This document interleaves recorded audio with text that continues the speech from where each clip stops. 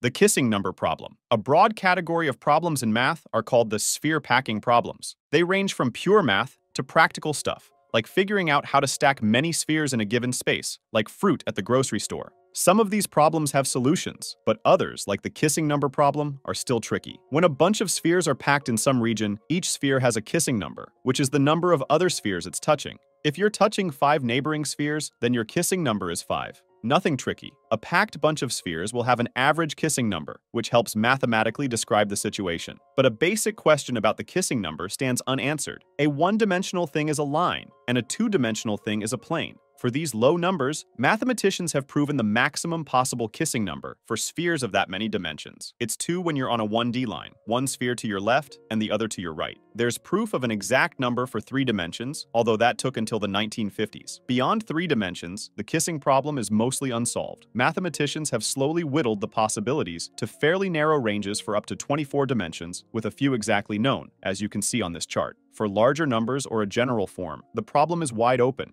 There are several hurdles to a full solution, including computational limitations. So expect incremental progress on this problem for years to come. The Goldbach Conjecture, one of the greatest unsolved mysteries in math, is also very easy to write. Goldbach's conjecture is, every even number greater than 2 is the sum of 2 primes. You check this in your head for small numbers. 18 is 13 plus 5, and 42 is 23 plus 19. Computers have checked the conjecture for numbers up to some magnitude, but we need proof for all natural numbers. Goldbach's conjecture precipitated from letters in 1742 between German mathematician Christian Goldbach and legendary Swiss mathematician Leonhard Euler, considered one of the greatest in math history. As Euler put it, I regard it as a completely certain theorem, although I cannot prove it. Euler may have sensed what makes this problem counterintuitively hard to solve. When you look at larger numbers, they have more ways of being written as sums of primes, not less. Like how 3 plus 5 is the only way to break 8 into 2 primes, but 42 can be broken into 5 plus 37, 11 plus 31, 13 plus 29, and 19 plus 23. So it feels like Goldbach's conjecture is an understatement for very large numbers. Still, a proof of the conjecture for all numbers eludes mathematicians to this day. It stands as one of the oldest open questions in all of math. Collatz Conjecture. In September 2019, news broke regarding progress on this 82-year-old question, thanks to genius mathematician Terence Tao. And while the story of Tao's breakthrough is promising, the problem isn't fully solved yet. A Collatz conjecture is all about a function f of n, which takes even numbers and cuts them in half, while odd numbers get tripled and then added to 1. Take any natural number, apply f, then apply f again and again. You eventually land on 1 for every number we've ever checked. The conjecture is that this is true for all natural numbers, positive integers from 1 through infinity. Tao's recent work is a near solution to the Collatz conjecture in some subtle ways, but he most likely can't adapt his methods to yield a complete solution to the problem, as Tao subsequently explained. So, we might be working on it for decades longer. The conjecture lives in the math discipline known as dynamical systems, or the study of situations that change over time in semi-predictable ways. It looks like a simple, innocuous question, but that's what makes it special. Why is such a basic question so hard to answer? It serves as a benchmark for our understanding. Once we solve it, then we can proceed to much more complicated matters. The study of dynamical systems could become more robust than anyone today could imagine, but we'll need to solve the Collatz conjecture for the subject to flourish, the twin prime conjecture. Together with Goldbach's, the twin prime conjecture is the most famous in number theory, or the study of natural numbers and their properties, frequently involving prime numbers. Since you've known these numbers since grade school, stating the conjectures is easy. When 2 primes have a difference of 2, they're called twin primes. So 11 and 13 are twin primes, as are 599 and 601. Now, it's a day 1 number theory fact that there are infinitely many prime numbers. So, are there infinitely many twin primes? The twin prime conjecture says yes. Let's go a bit deeper. The first in a pair of twin primes is, with one exception, always 1 less than a multiple of 6. And so, the second twin prime is always 1 more than a multiple of 6. You can understand why if you're ready to follow a bit of heady number theory. All primes after 2 are odd. Even numbers are always 0, 2, or 4 more than a multiple of 6, while odd numbers are always 1, 3, or 5 more than a multiple of 6. Well, one of those 3 possibilities for odd numbers causes an issue. If a number is 3 more than a multiple of 6, then it has a factor of 3. Having a factor of 3 means a number isn't prime, with the sole exception of 3 itself. And that's why every third odd number can't be prime. How's your head after hearing this? Now imagine the headaches of everyone who has tried to solve this problem in the last 170 years. The good news is that we've made some promising progress in the last decade. Mathematicians have managed to tackle closer and closer versions of the twin prime conjecture. This was their idea? Trouble proving there are infinitely many primes with a difference of 2? How about proving there are infinitely many primes with a difference of 70 million? That was cleverly proven in 2013 by Yitong Zhang at the University of New Hampshire. For the last 6 years, mathematicians have been improving that number in Zhang's proof, from millions down to hundreds. Taking it down all the way to 2 will be the solution to the twin prime conjecture. The closest we've come, given some subtle technical assumptions, is 6. Time will tell if the last step from 6 to 2 is right around the corner, or if that last part will challenge mathematicians for decades longer. The unknotting problem. The simplest version of the unknotting problem has been solved, so there's already some success with this story. Solving the full version of the problem will be an even bigger triumph. You probably haven't heard of the math subject knot theory. It's taught in virtually no high schools and few colleges. The idea is to try and apply formal math ideas, like proofs, to knots, like, well, what you tie your shoes with. For example, you might know how to tie a square knot and a granny knot. They have the same steps except that one twist is reversed from the square knot to the granny knot. But can you prove that those knots are different? Well, knot theorists can. Knot theorists' holy grail problem was an algorithm to identify if some tangled mess is truly knotted, or if it can be disentangled to nothing.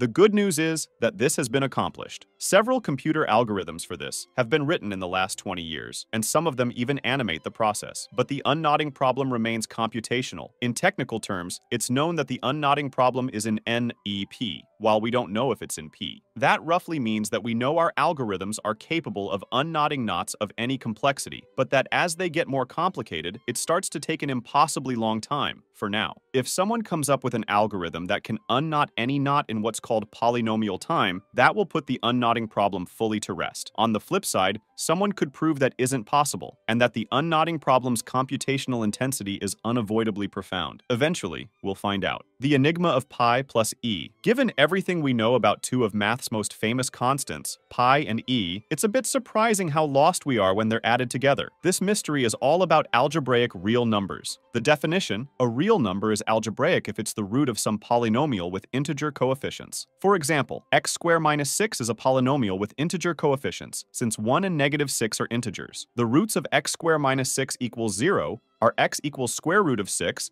and x equals negative square root of 6. So that means square root of 6 and negative square root of 6 are algebraic numbers. All rational numbers and roots of rational numbers are algebraic. So it might feel like most real numbers are algebraic. Turns out, it's actually the opposite. The antonym to algebraic is transcendental, and it turns out almost all real numbers are transcendental, for certain mathematical meanings of almost all. So who's algebraic and who's transcendental? The real number pi goes back to ancient math, while the number e has been around since the 17th century. You've probably heard of both, and you'd think we know the answer to every basic question to be asked about them, right? Well, we do know that both pi and e are transcendental, but somehow it's unknown whether pi plus e is algebraic or transcendental. Similarly, we don't know about pi times e, pi over e, and other simple combinations of them. So there are incredibly basic questions about numbers we've known for millennia that still remain mysterious. Birch and Swinnerton-Dyer conjecture. The Birch and Swinnerton-Dyer conjecture is another of the 6 unsolved Millennium Prize problems, and it's the only other one we can remotely describe in plain English. This conjecture involves the math topic known as elliptic curves. In a nutshell, an elliptic curve is a special kind of function. They take the unthreatening-looking form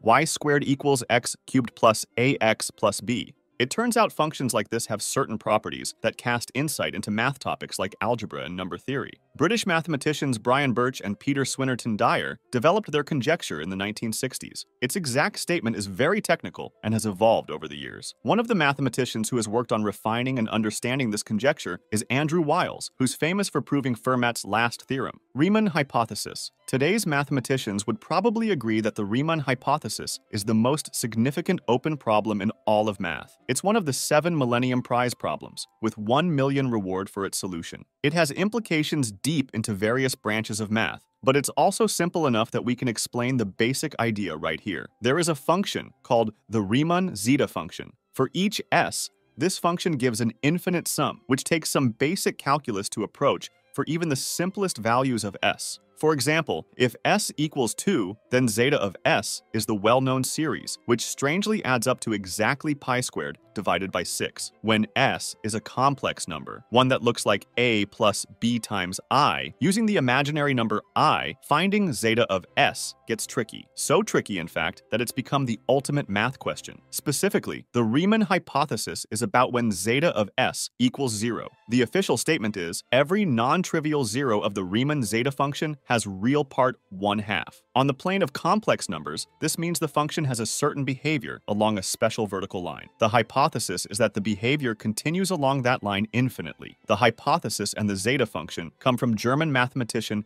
Bernhard Riemann, who described them in 1859. Riemann developed them while studying prime numbers and their distribution. Our understanding of prime numbers has flourished in the 160 years since, and Riemann would never have imagined the power of supercomputers. But lacking a solution to the Riemann hypothesis is a major setback. If the Riemann hypothesis were solved tomorrow, it would unlock an avalanche of further progress. It would be huge news throughout the subjects of number theory and analysis. Until then, the Riemann hypothesis remains one of the largest dams to the river of math research. The lonely runner conjecture. Assume there are some kids running around a circular track. Each kid runs at a different speed. Now, if a kid gets far enough away from all the other kids, we say that kid is lonely. This idea is called the lonely runner conjecture. It says that every kid running will become lonely at some point. If there's only one kid running, it's easy because they're always lonely since no one else is there. With two kids, it's also simple. We just watch how fast they run. By pretending one kid is standing still, we can see when the other kid gets lonely. For 3, 4, 5, 6, and 7 kids, smart people have already figured out that each kid will become lonely at some point. But for more than 7 kids, we're still not sure. There have been some guesses and ideas, like looking at really big groups of kids running at different speeds, but the problem hasn't been completely solved yet. Is gamma rational?